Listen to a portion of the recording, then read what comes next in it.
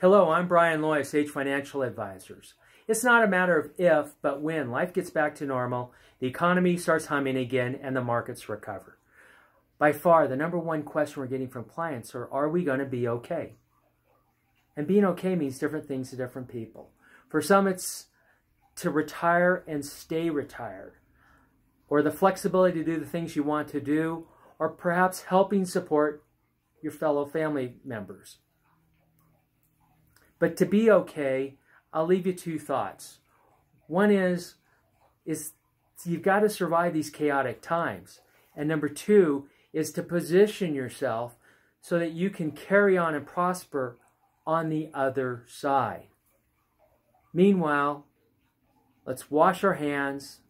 And if we're going to spread anything, spread help and cheer. And don't panic. This crisis will end. We wish you a healthy future. Thank you.